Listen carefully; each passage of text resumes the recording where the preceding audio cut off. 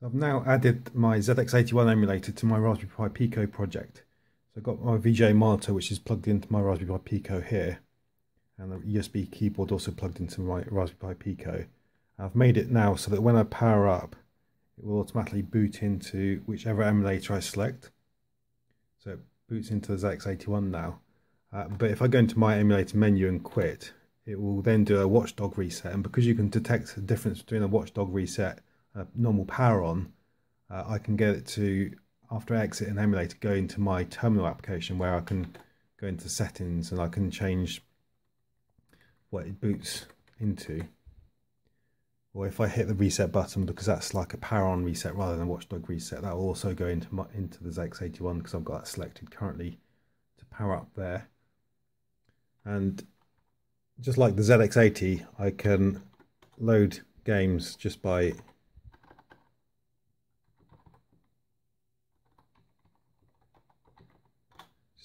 typing the name in, the file name that I want to load, and it will go through the normal tape loading sequence.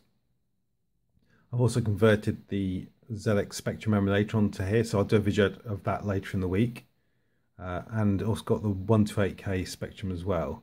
But I need to have maybe a review of the 128K Spectrum before I make a video of that. And this will just, I'll just demonstrate the Galaxian game on the ZX81 emulator. It'll just take a few moments to load. After this, I'll go through a little bit of the source code of what I needed to change to implement the emulators. So after each video, I've been sort of covering a bit of what's needed to change. There's not really much been needed to change to get the emulators to run on the Raspberry Pi Pico, which is why really I've just been putting a bit at the end of each video, just like splitting out over the videos. And this video, I just cover up. It was not something that really was needed to actually get the ZX81 emulator specifically running. It was just a general thing which needed to be changed to get all of the emulators running. There's a difference between the code running on a Raspberry Pi and a Raspberry Pi Pico. I just run through an actual play of this game when it's loaded. It's the game that I probably played most of all when I had the ZX81, because my favourite game in the arcade was Galaxians, and the ZX81 the ZX81 game for Galaxians isn't that much different, considering the actual ability of the ZX81 isn't that much different to the arcade. I mean, you've got the dive-in aliens, and of course no sound because it's a ZX81. But I mean, considering the graphics capabilities of the ZX81 and how it looked in the arcade, I mean, it was never going to be that spot on, but they did a good job of actually making it. Although I got a feeling, because I got this tape image off of the internet, and it seems to be like on quite a hard level from the start, so I got a feeling maybe tape image was resaved or something, because there's a lot of them seem to dive on the first level, which I don't remember ever being the case when I was playing it at home. They just asked for a high score name. Like I say, just come out. I can reset the emulator or come out of the emulator. So the source code I'll go over is first of all how I get the application to reboot and then decide on whether or not it was a watchdog reboot or a power up reboot or boot up.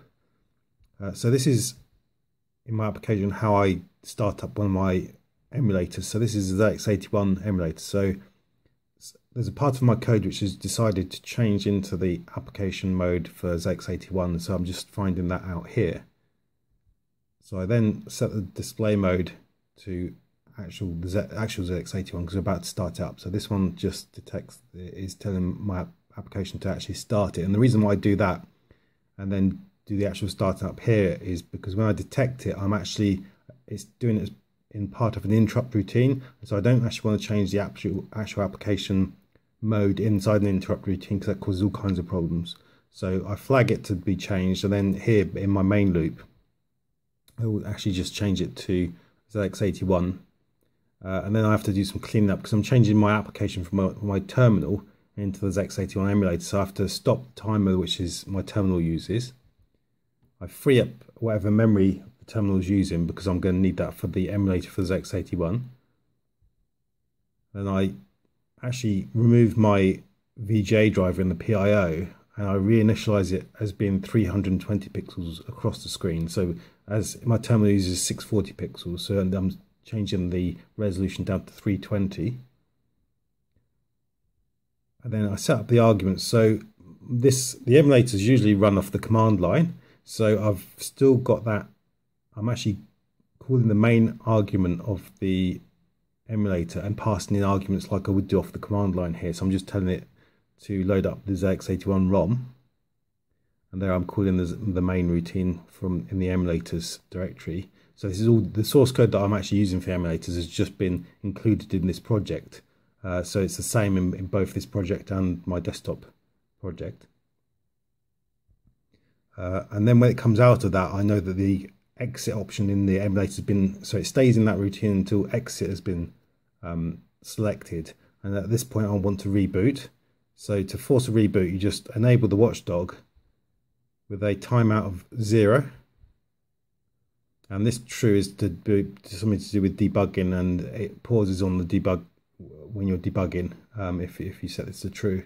But I'm not debugging, but I put that in there just in case I ever want to debug. So it's going to time out immediately and reboot. So what happens then is I'm coming in through my initialization routine, and after the reboot I can call this function watchdog cause reboot, and it will tell me if the power up is to do with a watchdog reboot or with otherwise it would be a reset or normal power on.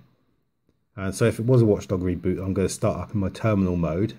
Otherwise, whatever's in my configuration has been selected in my configuration, so I can select any of my emulators, Jupiter Ace, Spectrum ZX81, ZX80, and whichever one's in my configuration has been selected, it will change into that mode at the start of the application.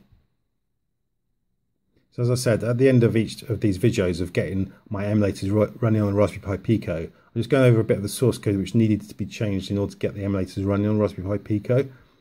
For this one, I'm looking at the Z80 memory, which I'm emulating in, and so I've got an offset to the registers for the Z80 in this memory, and then each one is sequentially allocated a character and array, because these are all 8-bit registers over here.